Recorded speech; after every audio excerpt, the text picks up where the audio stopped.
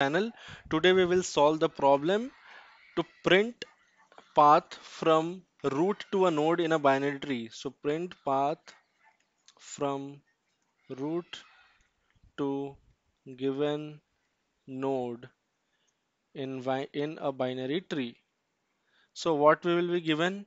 Will be given a tree, or rather a pointer to the root of the tree, and an integer, say x.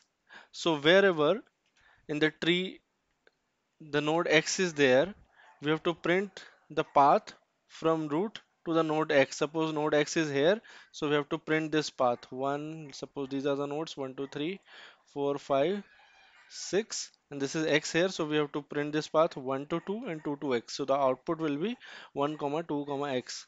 So we can return it as a vector. So this is the problem statement. So how are we gonna do this? Let's understand that. So basically, we have to traverse through the binary tree starting from the root, and we'll traverse through all the nodes of the binary tree, and we will check if the node value is x or not, right? And it is sure and it is given that x will be there in the tree, and each node in the tree has a unique value. So it's not that x can appear multiple times, or any node for that matter can appear multiple times. So one will be existing exactly once, three will be existing exactly once in the tree, and so on and so forth. And the same holds true for x also. So x will appear exactly once in the tree, and we have to find the path to x.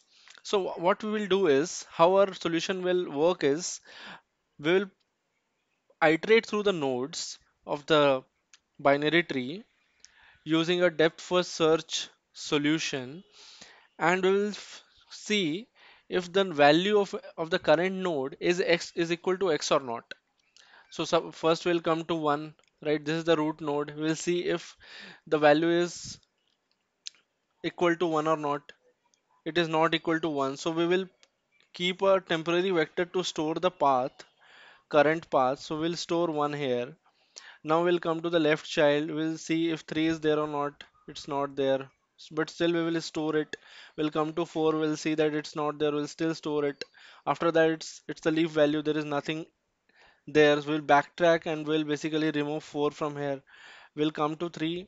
And when we are backtracking, we'll remove the node from our temporary vector. We'll come to 3. Then we'll move to the right child of 3, and we'll see whether this is equal to x or not. Since it's not equal to, still we will insert it, and we will iterate to the left and right child of this node 5. Since this is a leaf node and it's not equal to x, we'll just backtrack, go back here, and 3 also. We have visited 3 but didn't find x, so when we are backtracking, we'll pop it out.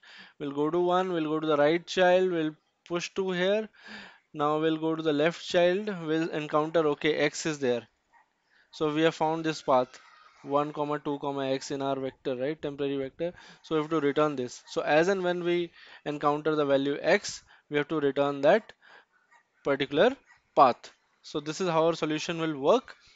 Now, how to stop further modification in our vector, temporary vector, once we have encountered x?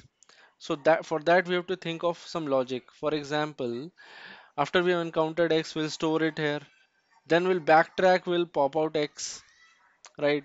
We'll we'll go to 6, we'll insert it. Then we will backtrack, we'll pop out 6. Then we will pop out 2. Then we will pop out 1 also, and then return.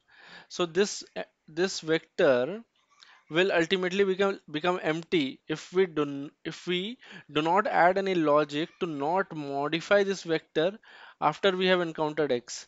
So once we have encountered x, there should not be any update or delete, addition or deletion of any element in this vector. So that is what we have to think about.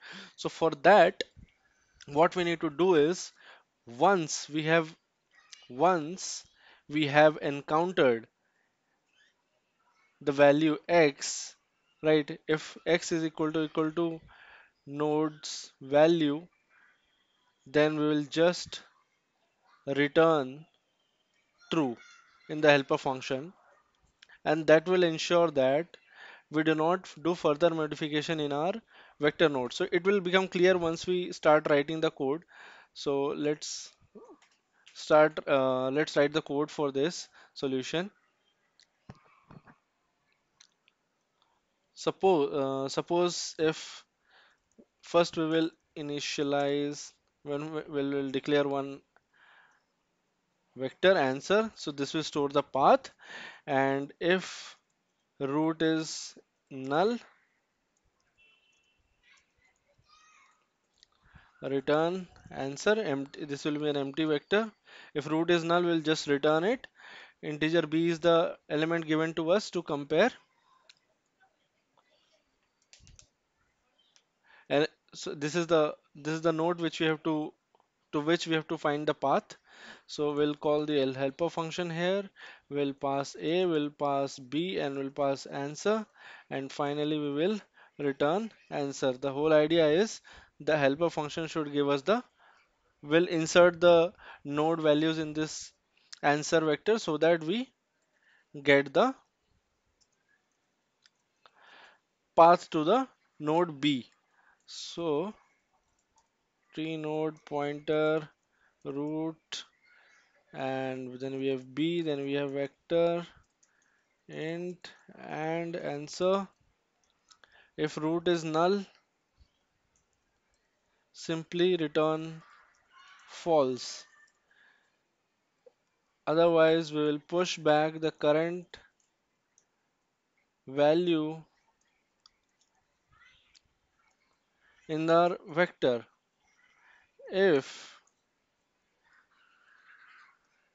root's value is equal to b, that is we have encountered the element or the node b, then we'll just simply return true.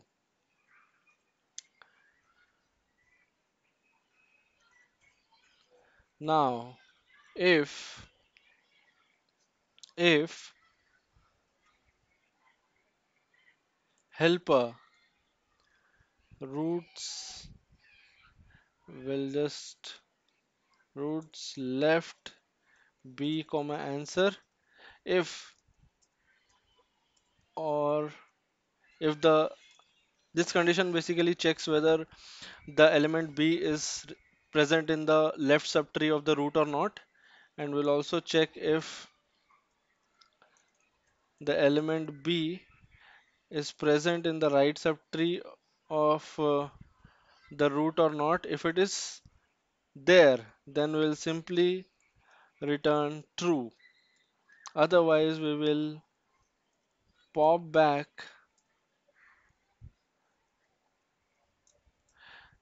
the value. This is basically backtracking. So we'll backtrack the roots value from the answer vector and return false.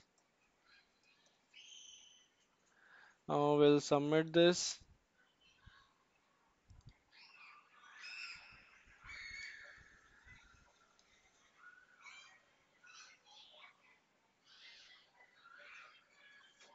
There is an error. So B it says not defined in CPP 11.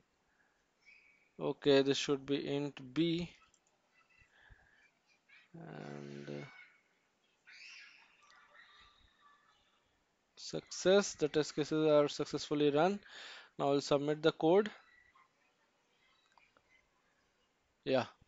So we have successfully run the code and it has accepted all the test cases.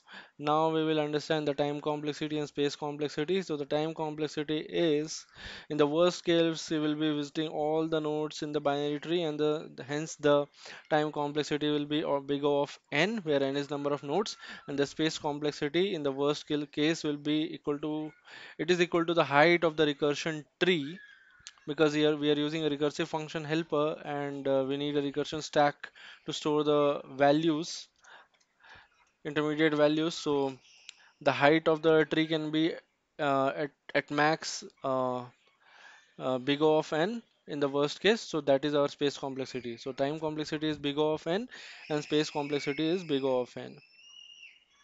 So thank you so much for watching this video. If you have any doubts, please comment in the comment section. Thank you so much.